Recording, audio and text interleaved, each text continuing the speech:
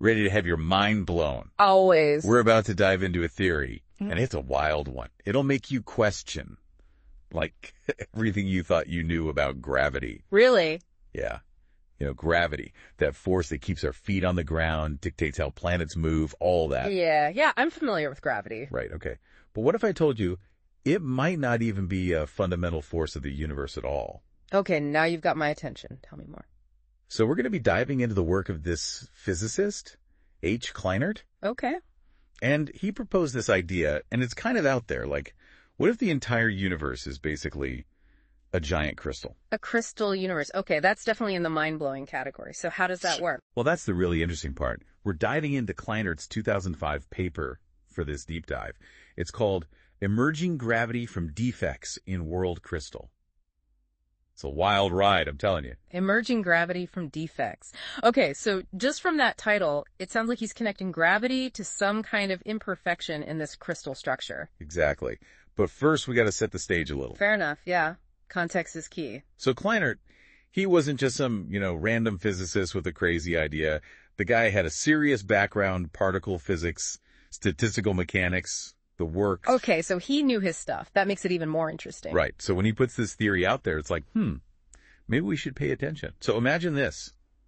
The universe at its smallest level. Okay, I'm picturing it. It's not smooth and continuous like we usually think of it. It's more like a grid, a lattice like a crystal. So instead of the universe being this kind of empty space sprinkled with particles, he's saying it's got this underlying structure. Exactly. And get this, we're talking about a scale smaller than an atom, smaller even than a proton. Smaller than a proton. We're talking like Planck length here, right? You got it. We're talking Planck length. That's how tiny this crystal lattice would be if it exists. Okay, so to be clear, we're talking about a lattice so incredibly tiny that it's completely undetectable with our current technology. Like, if an atom was the size of our solar system, we'd be talking about something the size of a grain of sand. Exactly. It's mind-bogglingly small. But here's where it gets really fascinating. He links this lattice structure, this crystal grid, if you will, to gravity. Okay, I'm hooked. Lay it on me. How does a crystal grid, even a tiny one, create something as powerful as gravity? He's suggesting that gravity isn't actually a fundamental force, like it's not baked into the fabric of the universe. Instead, it emerges from defects in this crystal lattice. Defects? What does that even mean in this context? So picture a perfectly flat metal sheet. Okay, got it. Flat metal sheet. Now imagine you bend it. You create these stress points, these areas where the sheet is warped, right? Yeah, it makes sense. Like if you crinkle up a piece of paper. Exactly. That's a great way to put it. So Kleinert's idea is that these defects in the universe's crystal lattice, these imperfections, these little wrinkles in the fabric of space-time, act like those stress points and those distortions. That's what we experience as gravity. Hold on. Let me make sure I understand this. He's saying that our understanding of gravity, this fundamental force that shapes the cosmos, could be completely wrong. That it's all just a matter of a wonky cosmic crystal. Pretty much. And here's the kicker. He doesn't just throw this idea out there with no support. Kleinert argues that these defects in the crystal lattice could actually create a kind of gravitational pull, just like the distortions in your crinkled up paper analogy. So it's not just some vague concept. He's got some math to back it up. Oh, yeah. He goes deep into the math. We're talking serious equations, the kind that would make your head spin. And I'm guessing we're not going to go through all those equations right now. Probably not on this deep dive. But the key takeaway is this. Kleinert's calculations, based on this crystal model and its defects, they actually produce equations strikingly similar to Einstein's theory of general relativity. Wait, hold on. Einstein's general relativity, that's our best current explanation of how gravity works. Exactly. And Kleinert's saying he can get results that look a lot like general relativity, but by starting with this completely different idea of a crystal universe. So is he saying he's found a completely different way to explain gravity that still fits with everything we observe? It's more like he's saying, hey, what if this is how it works? I know it's a wild idea, but look, the math kind of adds up. He's not claiming to have definitively proven anything. Right, of course. I mean, like we said earlier, actually detecting a structure as small as the Planck length is, well, let's just say we're not quite there yet. Yeah, not even close. And if we can't even see the lattice itself, how could we ever hope to see these tiny defects that are supposedly causing gravity? It's all theoretical at this point. Totally. But that doesn't make it any less fascinating, right? Oh, absolutely. Yeah. What Kleinert does is open up this whole new way of thinking about the universe. Yeah, he's challenging us to question what we assume to be fundamental. Exactly. Mm. Maybe we've got it all wrong. What if there's this deeper hidden reality that we're just scratching the surface of? It's like we're trying to solve this cosmic jigsaw puzzle, right? We've got all these pieces we think we understand. Yeah. And Kleinert comes along and drops this piece on the table, and it seems to fit. Okay. But it's from a completely different puzzle. I see where you're going with this. You're talking about how he doesn't just stop at gravity. Exactly. There's more to his theory, right? Right. There's another layer to it. And it's just as mind-bending as the gravity part. He says, okay, so what if this crystal lattice model could also explain how matter itself behaves? Yes. This is what I was getting at. It almost felt like an afterthought in the paper compared to the whole gravity from defects idea. But he's like, oh, and by the way, if the universe is a giant crystal. Yeah, he sort of casually drops it in there. He says if the universe is this giant crystal, then particles, the very building blocks of everything, are actually hopping between those tiny lattice points in the crystal. Hopping. Okay, hold on. What does that even mean, hopping? So they're not moving smoothly through space like we usually picture. Not exactly. It's not exactly like teleportation, but that's a good way to start visualizing it.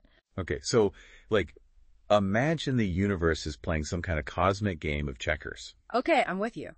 And the checkers pieces are those fundamental particles. Electrons, quarks, the whole gang. Okay. They can only exist on the squares, not in between them. So instead of these particles moving freely, they're kind of constrained by the structure of this crystal lattice. Exactly.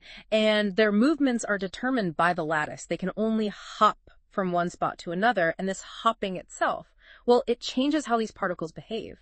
So what you're saying is, if the universe is like a giant game of Frogger. Come on, I like where this is going. And the particles are hopping between these lattice sites, dodging obstacles, even how they interact with other particles, it's all influenced by this underlying grid. It's like the game itself determines the fundamental properties of the universe. That's a really great way to think about it, yeah.